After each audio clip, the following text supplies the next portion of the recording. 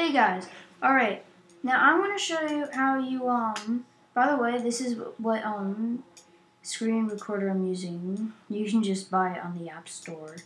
It's a good screen recorder. So, first, this is a tutorial for, how to use the MCpatcher and not, like, terminate all your, things, you know.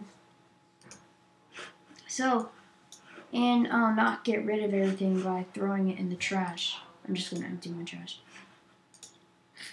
So first, what you do is you're going to go to folder, library, / at, just do library. So it's to do application support, then Minecraft, then bin, but just do library. Alright, then you just go to application support. I'm going to do this. And then I go to Minecraft. When you're at Minecraft, you go to bin. You see the minecraft.jar. You're going to put it right here. And you're just going to put the Minecraft, you're going to rename this minecraft.jar.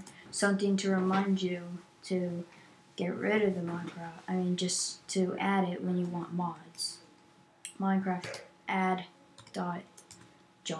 Just going to do that because I want to remember to add.jar. And then when we add minecraft.jar, then we're going to go to well, this is for single player commands. I think we'll just leave that. So when you're done with that, you're just going to I think get your old minecraft.jar. And you're going to, no, let's just download the original Minecraft. We're just going to download a new minecraft.jar. Oh yeah, we have to force update. I forgot. So when you do options, force update, and then force update, and you'll get your minecraft.jar will be loading. Once you get your minecraft.jar, emojing, and here you go. So let's try going to our, I'm going to do Niece's texture pack because photorealism doesn't show lava and water, which is highly disappointing. Yeah, and right now I'm doing pretty good. Say you have this will always show up for HD texture packs. Probably. Actually, one of my favorites is Taidaku. This is actually Taidaku. It looks like Timix. There you go. So we're just gonna close that, and then we're gonna go to minecraft.patcher.jar. I might put a link in the description, or it just might be too lazy. You can add mods here. And while doing the HD, so yeah, I'll just do that.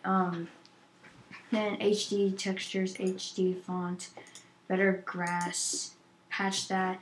And if you don't have this on, I think it's because you do not have the appropriate minecraft.patcher.jar. I think what I mean by not the appropriate is that it's unupdated. So then we're just going to patch that. Now we're going to test Minecraft. It's going to be a little, in a little jar folder. When we test it, we're going to test if some of the stuff that was previously not working is working. Yes, my brick was awful, but now it's finally working. Hurrah. And one thing I like about this is, got my little plant there, and this is one of my favorite texture packs. In the trapdoors make the flower pots look awesome. But I'm not doing a texture pack review, so yeah, that's basically how you do it. You're just gonna go off of you're gonna go off the thing where it's testing Minecraft. It's gonna have the system shutting down, and close that. And you're gonna go to your real Minecraft and play like you could yesterday.